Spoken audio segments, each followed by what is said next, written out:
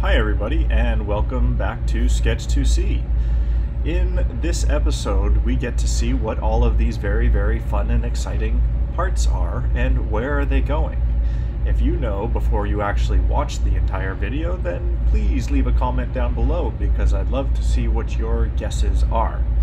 And yeah, what is that giant coil? What do you think that's going to be used for?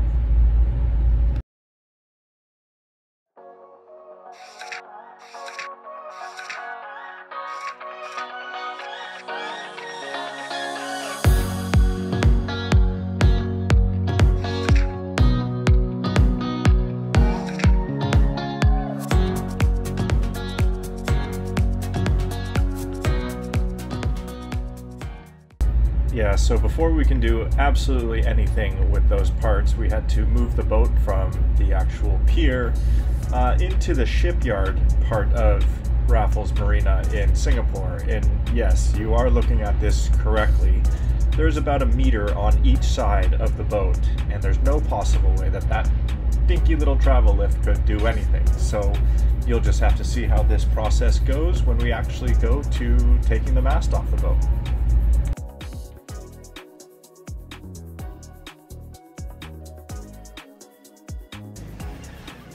Obviously an interesting day here aboard Crazy Love. Look at our, another lovely view. But I don't know if you can notice some of what's going on here today. Solent's off, ASIM's off.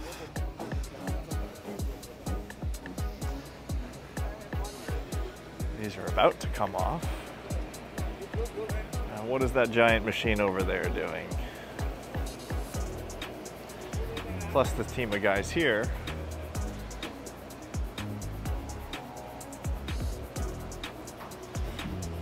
That's right, we are pulling the mast today. So this is exactly why we are pulling the mast off the boat. This sort of repair is just too difficult to do with the mast in place.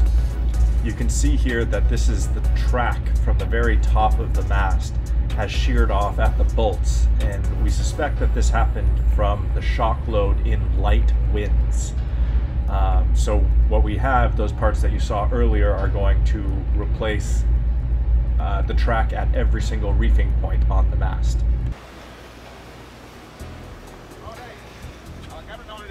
Already got the boom off. That took about half of the day. And I think we've got everything disconnected and tied up here.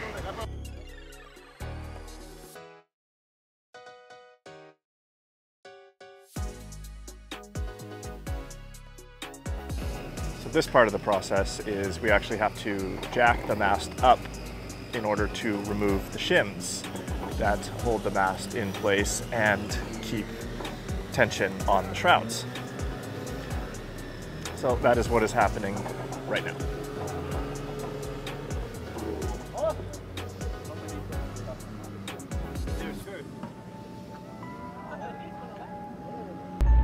So sorry for all the time-lapse shots here, but a lot of people don't really realize how much goes into actually taking a mast off of a boat this size, let alone where do we put it.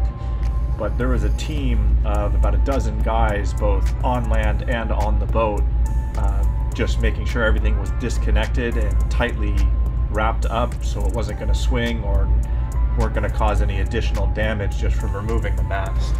So if you look all the way up there at the diamond spreaders, you can see that they've put basically a moving blanket around it and strapped that into place, because that is going to be the lift point, and we wanted to protect the paint on the mast from any consequential damage that comes from the actual hook of the crane itself. We've got the team here on standby. Crane's in position. Still don't know how they're going to set this down yet. And if you look all the way up to the top of the mast, you can see that the crane has now successfully attached to it, and we are about ready to go once they finish removing the shims. And then it's a simple matter of untying there, pulling the pin out of the stay, and then there as well. And all of that comes off with the mast. So what's going on here is they're actually undoing our temporary loops, and that's part of the parts that showed up are our permanent loops for the shrouds, now that everything has finally stretched out a little bit and should have reached its comfortable resting place, let's put it that way. So this was interesting to watch because they actually did it while it was slightly under pressure, and keep in mind that the crane is supporting the mast. So as you can see here, now that the shrouds are loose, we use the crane to tilt the mast slightly forward as it's still on its mast plate, and this took the tension off of both of the head sails so we could actually undo them. And right here at the bottom you can see the longeron itself is actually resting on the dolphin striker.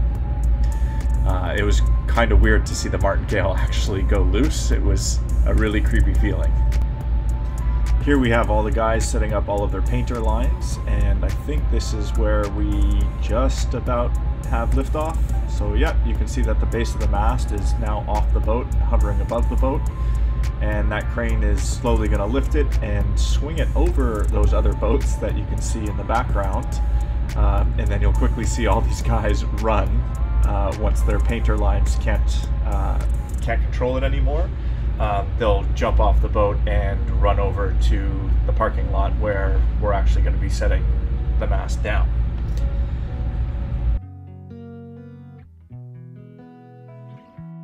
Here's some movie magic for you. This is about 30 minutes later when we are finally set up to start laying the mast down. So the way that it was initially attached to the crane was kind of a problem at this point because we had to set it down. Then we had to adjust the way that it was attached to the crane because we need the track to be on the top, because that's what we actually need to do the work on, is the track, not really anything else on the mast. So we set it down initially, and then we have to rotate it 180 degrees on its axis so the track is facing the sky. Here on this end they had to adjust the strap as well, so as soon as they take tension it will actually rotate it. Looks like they're all getting ready.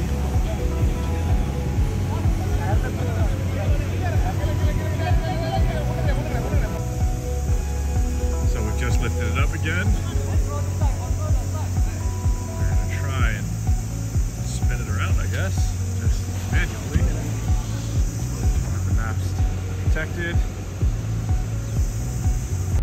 So here we are actually spinning the mast around, and the way we did it is we just attached painter lines to the spreaders and then had a team of guys basically just manhandling it around until we finally got it to face the proper direction that we need to.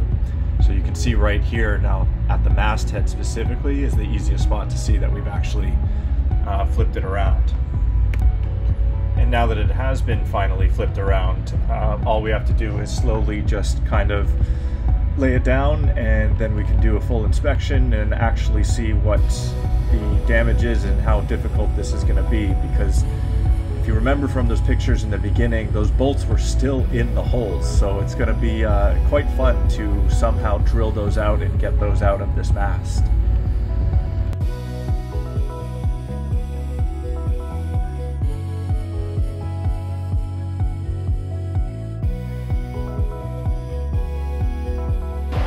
Okay, so another exciting day here, because this is going to put this back on the boat. And I don't know if I've ever taken a good shot of what's actually at the top of the mast, but this is our lightning protection system, Wi-Fi stealing device, Oscar camera that arguably works. The team of guys that are going to put this giant stick back on the mast. Our brand new redesigned masthead car, more on that in another episode. And that also came with redesigned tracks at all of the reefing points. Again, more on that in another episode. And as we just keep going, see our spreaders, KVH radar, Oh, we're supposed to get a new horn because the loudspeaker is just disappointing.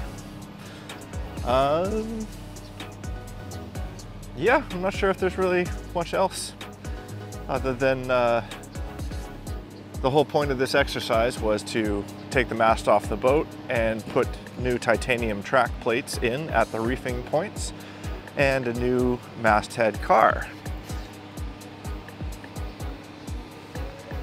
And while this has been off the boat, we've taken the opportunity to do a few other things as well. So here we have the boom, successfully on the hard.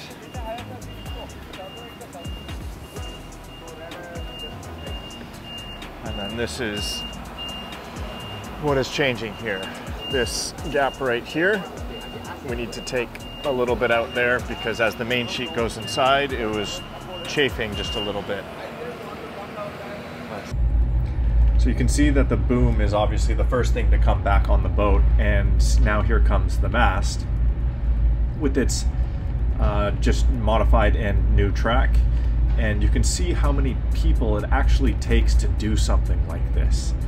And the first thing that we attach is going to be the head sails, and then use the crane to tilt the mast aft, and that way we can get the shrouds back on.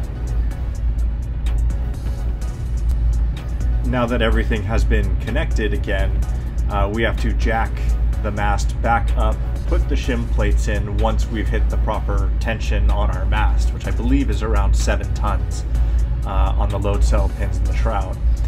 And then after that, we get to put the sail back on, and that's what's happening here. And you'll quickly see Sergio go up and down just to make sure that it's attached and secure and everything like that is sorted and ship shape.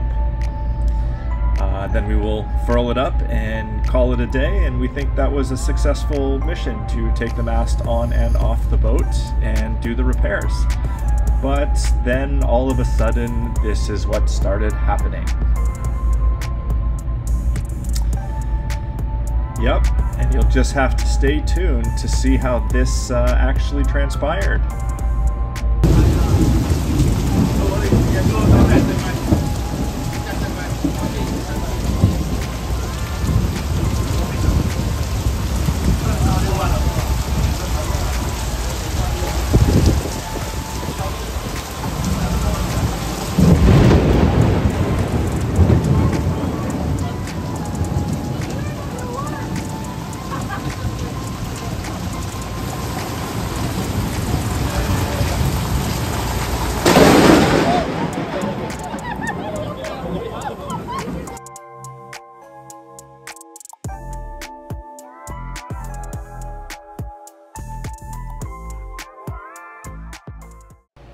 I really hope you guys found that episode as shocking as I did. You'll just have to stay tuned to see if we were actually struck by lightning. Maybe we were, maybe we weren't. Maybe that's why we disappeared for months and didn't produce any more content for anybody, because we were too busy dealing with this. You'll just have to stay tuned and find out. So thank you so much for watching. If you made it this far, please like, subscribe, and share. One small click from you goes a long way for us. You can always follow us on Instagram and Facebook as well. And if you ever have any questions or just want to talk about boats, please feel free to reach out to me at sketch2c@gmail.com. Thanks so much for watching, and I'll see you again soon.